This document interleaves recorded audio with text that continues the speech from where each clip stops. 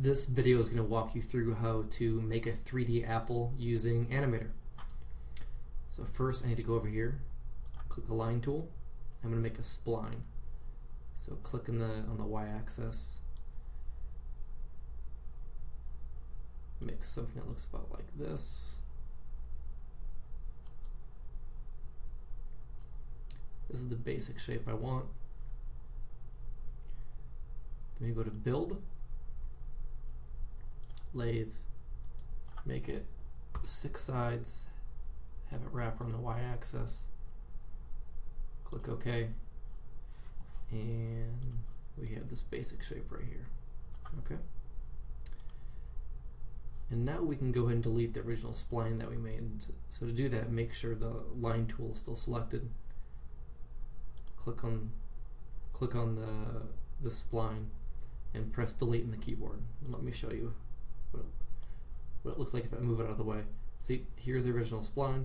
If you press delete on the keyboard, it goes away. So let's go back to the front view. Use the selection tool. Click on the object. And now go up to build again. And this time we're going to click on convert to subdivided. And it made it pretty nice and smooth. Let's check it out. Not too bad. Kind of looks like an apple. Let's go back to front view. And we could have used build and subdivide faces and done that a couple times. We'd have gotten a similar effect. But I'm going to show you why I used convert to subdivided on this one. If we go over to the point edit tool over here, now you can still access the original outline, the original points and lines. Why that is important is because we're going to move some of them. Alright, so I used arc rotate to rotate it. And when you use arc rotate, you have to turn it back off before you can edit anything. So let's go over. I want this selected. This is just right. So if I go around, now if I just left click on points, I can only do one at a time. But if I click on every other and then I right click on it, I can select as many as I want. So I've selected those 3.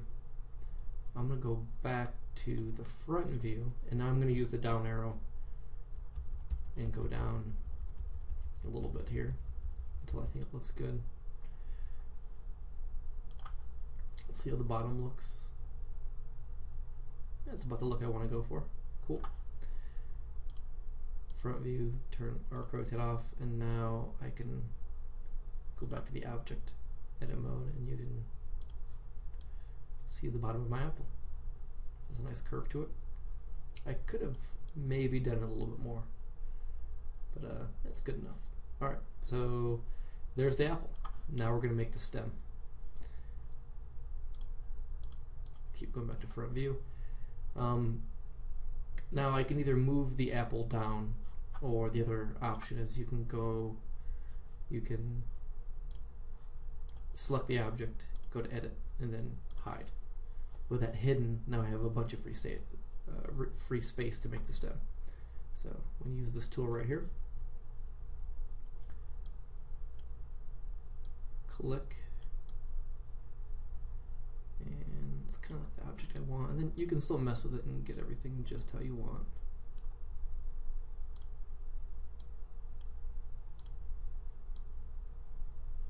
It's kind of up to you. Let's say that's the look I'm going for. Then what I want to do is go to build and use the lathe tool again. And I can keep it at 6 sides, that's fine.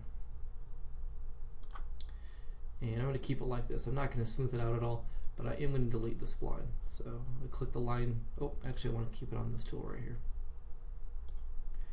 And once I select it, press delete on the keyboard, and it's gone. But I don't want a straight stem, I want to curve it. So we're going to use this warp modifier tool. So I click on the bottom, drag up, and I'm going to choose bend, click OK. And now I need to select both these items at once. I can either use the drag select tool or since I only have 2 objects showing, I can actually use edit and select all, and it selects both of these. And then I go to build, modifiers, I bind them together. Oops, I must have more than one object selected, so I'm going to click back off. I'm going to use the warp modifier. And the warp modifier kind of looks goofy when I use it. I'm on a Windows 8 machine, and Anim8or was built for XP, I think, so some of the tools don't work perfectly, but it still worked. It selected both of them, and let's see if that works. Go to build, modifiers, bind them, so that worked. I'm going to double click on it, and let's make the angle 80 degrees. See how that looks. Okay, I like the bend. Now I could double click and change it if I wanted to. Let's say I wanted it at 70. It changes it. So I like it. That was good. I'm going to go to build, modifiers, and effect modifier. And that will finish it off. I could unbind them if I want to start over, but I'm going to click effect because I want to finish it. There's a nice bend. Now I need to go to edit and show all. And here's the apple. So I'm going to select the stem. I'm just going to use a down arrow and move it down. I could also use the mouse and move it down, but there we go. Here's the stem, and let's use arc rotate again to. Yeah, it looks fairly centered, so I like it. Now we need to add some color, so I'm going to use the materials tool and pick some sort of brown.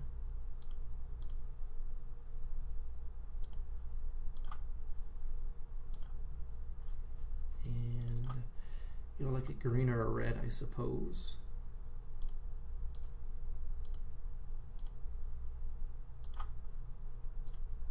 Oh, didn't mean to do that. I need to select the apple first, then apply. Let's see what a red one looks like.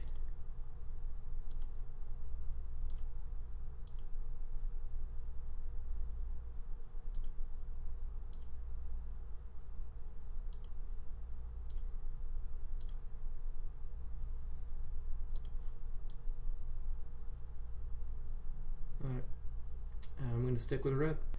Now if you want to make the apple a little smoother, what you could do is select the apple, go to build, and we can subdivide faces, but first I think we have to convert it to a mesh. Then we go to build and subdivide faces, and click OK, it's a little smoother. I can do it again, and it's smoother yet, and you can see how many faces I have now. Quite a bit. So smooth it out a lot, and then if we wanted to, we could select edit, select all, go to build, and group them, so you're making it one object. So now I can do things like copy it and make multiple apples. So you can make a full bowl of apples if you wanted to. You could also do things like scale, make the whole thing larger. So that way, if you're going to send it as an image, like if you go to render image, let's make it a lot bigger. Let's make it 800 by 600. That way you have a bigger apple to start with. So there you have it. There's your apple. Let me know if you have any questions. Take care.